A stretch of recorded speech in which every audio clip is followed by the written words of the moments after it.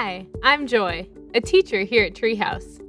It's hard to imagine, but there was a time when you couldn't Google the answer to a question, watch a video on something you wanted to learn, or send a message to anyone anywhere in the world in seconds. There was a time when computers weren't connected together, sharing information at rapid speeds. We're all aware of the World Wide Web. In fact, you're using it right now to watch this video.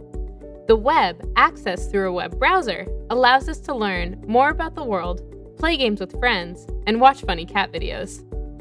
But did you know that the web wouldn't exist without the underlying technologies of the internet, invented many years before anyone ever thought of the World Wide Web?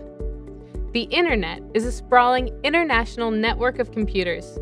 It's what makes it possible for your computer to talk to another computer around the world.